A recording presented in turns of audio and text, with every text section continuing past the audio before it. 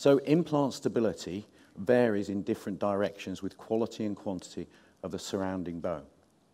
It may sound a simple and obvious thing, but it's terribly important.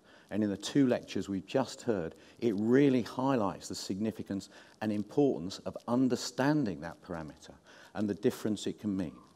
So what we see here is an implant in bone, and it's in the mandible. The stiffness and stability of that implant is not the same all the way around.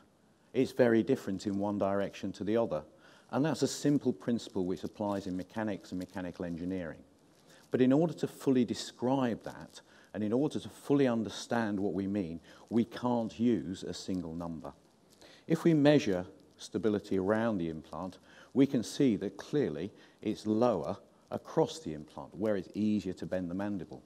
From the mesiodistal length, it's going to be a lot stiffer.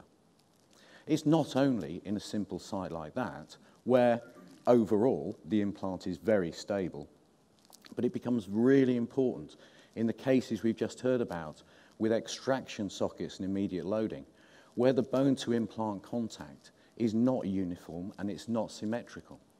We can be the best clinicians in the world, and insertion torque can give us an idea, but we can't really predict the stability of that implant at the time of placement, and it is important to know.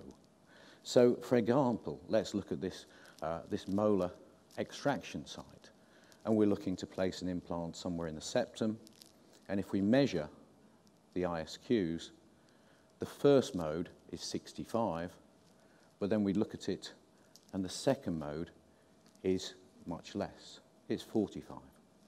Those 2 numbers are not the same.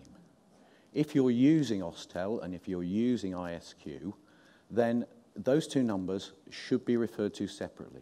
Don't average them, don't divide them, treat them separately. And again, I was so pleased to see the previous speakers doing that, because the difference is so important. What that's telling us is that this implant is not going to be symmetrical.